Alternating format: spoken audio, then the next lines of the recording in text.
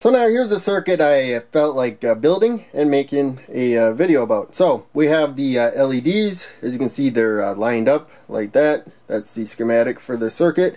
As I turn the voltage of this trimpot up, it could be any voltage source. We're using the transistor as an amplifier. There you can see that the bottom LED lit up. As I keep turning the voltage up, the next two LEDs light up. They should light up at the same time, but the one at the bottom seems a little bit more eager to light up. And again, we have the three above that. They should all light up at the same time, but again, the bottom one is a little bit more eager, as is the middle one, and then the one in the rear wants to take its time. So I say they should light up together, the two of them there and the three of them there at the same time, because they're all new LEDs. I just took them out of the case. They should not have been used at all. And so when they have the same amount of current, you would think they'd have about the same amount of brightness, but they don't. So I just arranged them in order so that the ones that light up a little bit sooner are down lower, and I think it turned out pretty well that way. So now we'll take a closer look at the circuit. We have a trimpot here. This is a 10,000 ohm trimpot. The top pin and the bottom pin have 10,000 ohms of resistance between them. Along that resistance is a wiper. That's that middle pin right there. It slides across that resistance, so we get a fraction of the power supply voltage. We have a 9-volt power supply right there, so we can go all the way down to 0 volts or all the way up to 9 volts. Now this will not light LEDs very good at all, and so we are sending that voltage to a transistor, an NPN bipolar junction transistor. I'm using a 2N2222 right there. It's wired as an emitter follower. So we will have the voltage at the emitter that is the same as the base, except for we're going to lose about 0.6 volts. So it'll be about 0.6 volts lower. Otherwise it is transferring that voltage.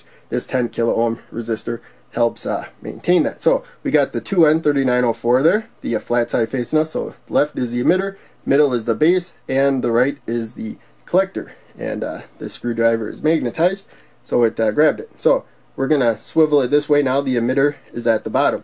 Emitter is the arrow right there, and we'll just stick it right there. And we just got that jumper to make space. We're extending the emitter to that row as well. Now, as an emitter follower, you may get away without this 10 kilo ohm resistor. It doesn't have to be 10K either, but it helps to maintain that voltage there, because especially when you're working with semiconductors, they might confuse the voltage of the circuitry.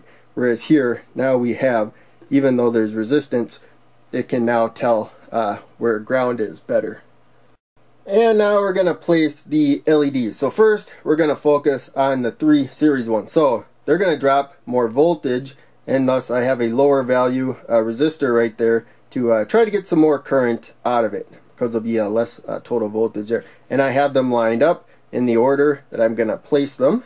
And normally I kind of work my way from the bottom up, but it'll be harder to see what we're doing there. So I'll stick that one in the middle. So of course the long lead, the anode, to the resistor, short lead, the cathode down, because that is headed towards ground. You have to put them in the right way. And we're going to put this one just one more row down. Again, long lead anode above the short lead, the cathode.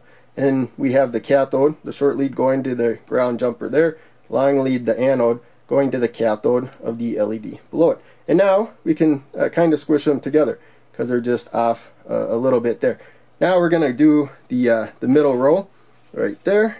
And so I have them here, and we can take this. I already have the jumper spaced so that if I go right below where that LED is, we will have it lined up. Right. So this next LED is going on its own 2 rows as far as the LEDs are concerned.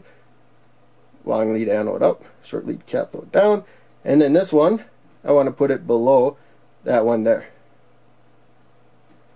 And now we have them in series, and we can squeeze them together. As you can see there, they line up alright. And then this one, we can put right below that one if we want.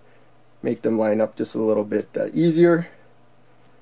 Since there's not as much blocking, we'll put the resistor second right there. You should be able to see. So this is higher value resistor as we get less LEDs, so that ultimately when we have a high enough voltage. Hopefully they have about the same amount of current going through them, so we could fine tune this better, but this is good enough for now. So let's demonstrate. I didn't turn the power off for this build, and as you can see, they're lighting up as we saw before. We can line them up a little bit straighter so they look a little bit better, but in any case, not going to drag this on. That's it for this video. Hope you enjoyed. Make sure you check out one of the other videos that I'm posting on the screen, and check out the links down below. They all help out a lot. I'll see you in the next video.